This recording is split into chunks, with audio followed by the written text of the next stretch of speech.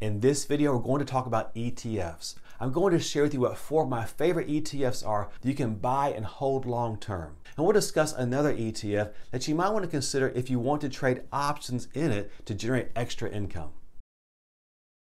To make the comparison between these 4 ETFs really easy, we're going to jump on my Seeking Alpha trading platform. And by the way, if you'd like to check out Seeking Alpha, there's a link in the description below that gives you a 58% discount on a yearly premium membership. The first ETF I really like for buying and holding is the Vanguard 500 ETF, ticker symbol VOO. Right now, VOO is trading at $368 per share. So you can start with as little as $368 and you'll own a small piece of every company in the S&P 500. But if you want to trade options in it, say for example that you want to do the option wheel strategy in this ETF, you need to have enough cash to be able to buy at least 100 shares of this ETF, so you need to have around $37,000. But if you only wanted to buy a couple of shares, of course you could do that as well. Let's first look at VOO's expense ratio. Here you see that its expense ratio is only 0.03%. So if you invest $10,000 in VOO, your yearly expenses will only be $3. If you invest $100,000, the yearly expenses will only be $30. Now that's pretty awesome, especially when you compare that to, say, for example, the popular SPY or SPY ETF.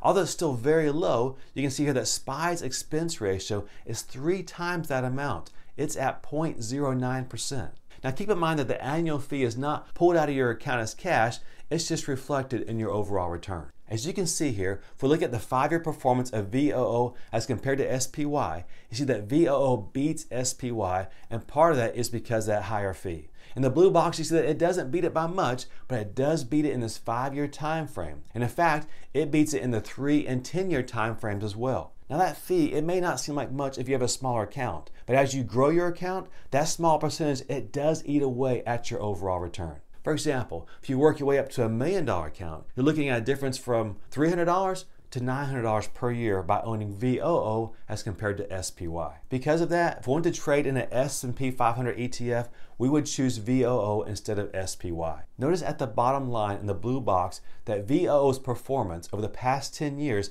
has been 176.82% as compared to SPY's at 175.6%. And here we see that VOO's dividend is 1.54%. That dividend is not beating inflation at the moment, but it is some extra cash you can put in your pocket just for owning this ETF. Now let's look at the companies that make up this ETF. Notice here in the holdings breakdown section that VOO is made up of 25% technology, 14% healthcare, almost 13% financials. We also own some consumer cyclical, communication, industrials, consumer defense, and some other smaller holdings, including real estate, which I like. Now focusing in on the top 10 holdings, you see that as number 1 holding, it comes in at just over 7% of this ETF, and that's Apple. And that's followed in second place by Microsoft, and then Amazon and Tesla, which round out the top 4. And then we own some Alphabet or Google, Berkshire Hathaway, the United Health Group, Johnson & Johnson, and Nvidia. As you can see in the blue box,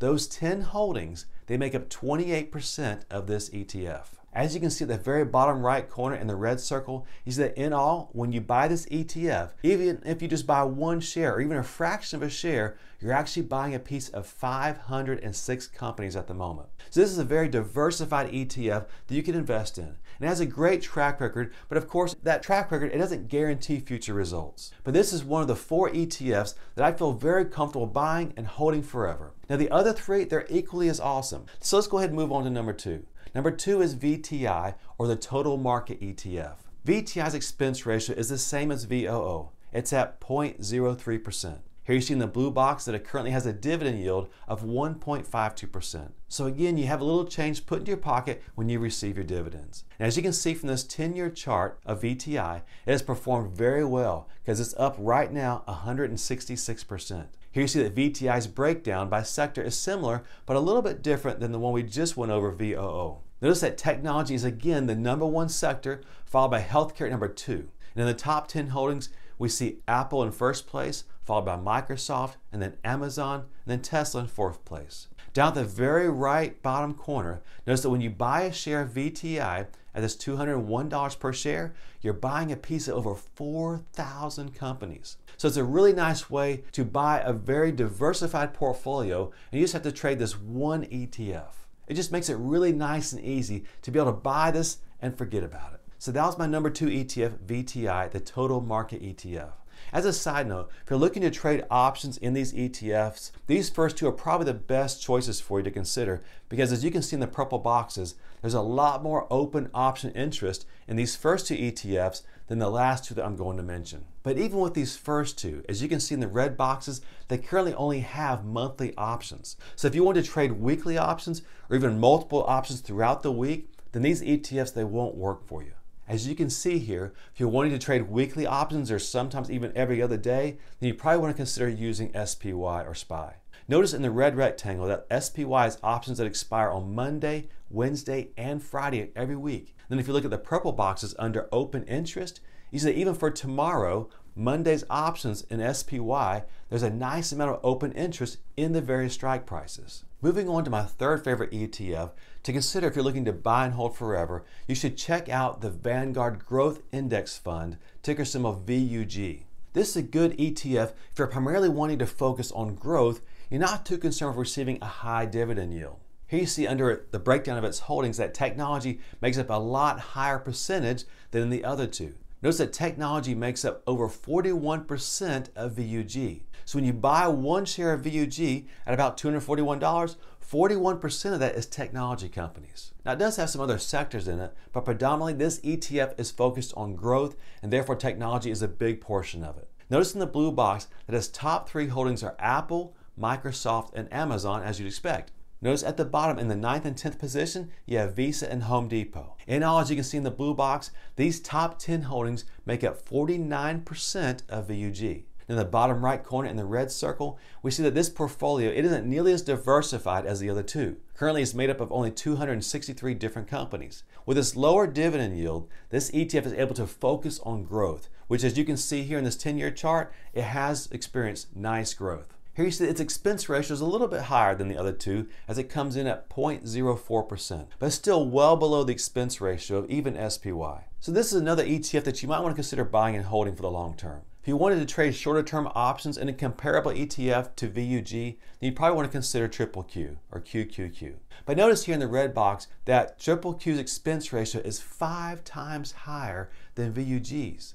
But if you're looking to trade especially weekly options, then QQQ might be the way for you to go. Before I get to my fourth favorite ETF, if you want to become a more profitable stock and option trader, please do yourself a favor, hit the subscribe button and bell notification. And if you're enjoying this type of video or are receiving benefit from it, please hit the like button as well. Let's move on to the fourth ETF that I feel comfortable buying and holding forever. And this one serves as a nice complement to the last one that I mentioned with VUG. The fourth ETF I like is the Vanguard High Dividend Yield ETF, ticker symbol VYM. If you're wanting to receive a higher dividend, you're not too worried about a whole lot of growth, then this might be the ETF for you. Notice that VYM is currently paying a 3% dividend yield, so a lot higher than our growth ETF, even quite a bit higher than the first two that we talked about. Now I mentioned I liked all 4 of these ETFs. And one reason is that, for example, with VYM, your asset allocation is completely different than the other 3 ETFs. Notice that its top sector is financials, followed by healthcare, and then consumer defensive.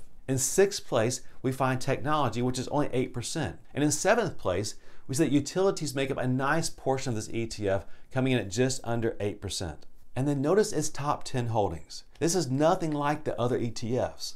In the number 1 position, we have Johnson & Johnson, then ExxonMobil, JP Morgan, and Procter & Gamble. Down in 10th place, and we have Coca-Cola, and just above there, we have several drug companies, including Pfizer, Eli Lilly, and AbbVie. These top 10 holdings make up just over 23% of this ETF.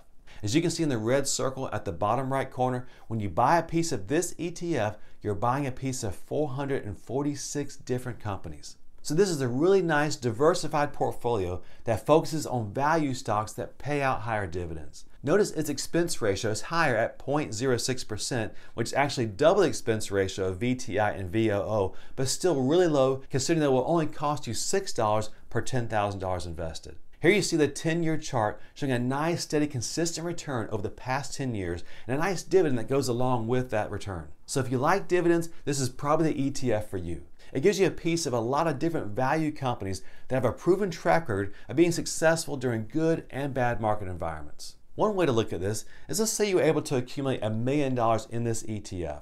With that 3% dividend, you'd be receiving $30,000 a year, and you still get some nice growth, all while investing in some consistently profitable value companies. So you'd be able to pocket some nice dividends while you're off doing whatever fun stuff you have planned. Traveling the world, vacations in the Caribbean, or whatever fun stuff you want to do. And those dividends, they would just keep coming in and they just keep going into your pocket. Or if you weren't ready to travel the world yet and you're happy where you're at, and you didn't have any big plans to spend those dividends, you could always use those dividends to buy more of your favorite ETFs or outright companies. But this is a really nice ETF that serves as a complement to the Growth ETF and the other two ETFs. If you'd like to get an alert as soon as we do trades, check out the benefits of becoming a patron down at the link in the description below. One of the cool things about being an option trader is that we are able to consistently buy ETFs and stocks at discounted prices, and eventually we can actually own them for free. If you'd like to see how we use options to do just that, check out the video at the link above and the description below entitled Free Stock Using Options. Until next time,